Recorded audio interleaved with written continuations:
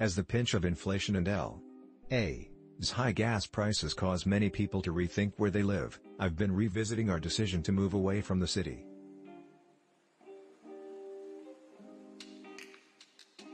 4 years ago, my husband, our 2-year-old daughter, and I left from Los Angeles International Airport on one-way tickets to Madison, Wisconsin. We had careers, me an automotive manager, him an adjunct professor at UCLA. We owned a home in Mar Vista, with 2 dogs and a succulent garden. After 15 years, we had established hell as our home. And then suddenly, it wasn't anymore. On a recent visit back, friends and strangers asked, "Is life better outside L.A.?"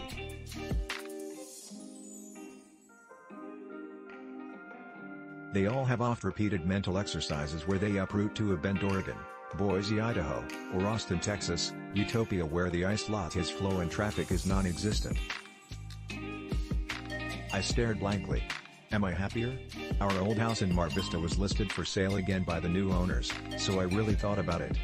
Back then, my husband and I theorized that we could be more satisfied elsewhere. There were a few specific moments that pushed us to make the leap. First, we discovered a black widow's nest in the baby's room. Then, I had a panic attack in traffic on the 405. Finally, we learned of my dad's Parkinson's diagnosis. Was our theory true? Here's what I discovered leaving L for the Midwest to be closer to family. I thought we would fall in with old friends when we moved back to my home state, but we barely see them. Most are married with the Wisconsin-requisite 3 children.